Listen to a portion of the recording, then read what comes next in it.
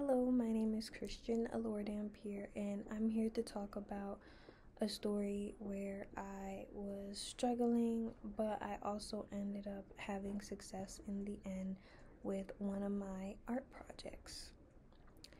Our story takes place in Intro to Art during sophomore year, where in the beginning of the year I did not do the best. I thought my projects were really good, but as reflected in the grade, I guess I didn't do too well.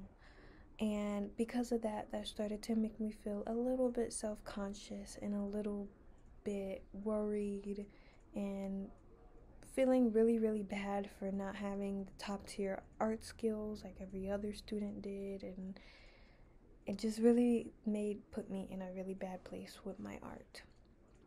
But as we got towards the end of the year, one of our last projects was to sketch and do a architectural design, and I actually had pretty good success in that, and I was able to learn new different things, challenge myself with my art and step outside my comfort zone. And I was able to also have pretty good success with the overall project. I got a really good grade and I was able to get on the board, which is where all the artists in the class, they have their work posted around the school and around the classroom, and that just made me feel so happy, so grateful, and to where at that point I was able to stick to my gut, go with the flow, not worry about anybody else and their work or compare myself.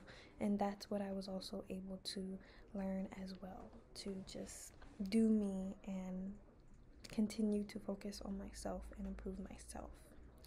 I also wanted to show my work as well.